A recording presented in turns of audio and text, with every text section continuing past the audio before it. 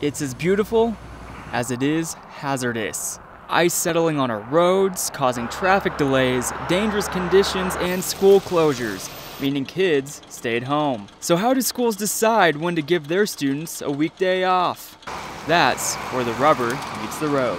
In the morning, we have several people that drive routes all over our district. So we've got people out at Crooked River Ranch, out in Alfalfa, that are just up early in the morning, testing the roads to see how they are. These crews are out while you're still probably asleep. Our first bus route goes out at 5:10 in the morning. So we have to make a decision by 5 a.m. whether or not we're going to do normal school, 2-hour delay, or cancel classes. When the roads have minimal traction, it's always recommended you take it slow and leave plenty of stopping space. In Redmond, Colby Anabrad, Central Oregon Daily News.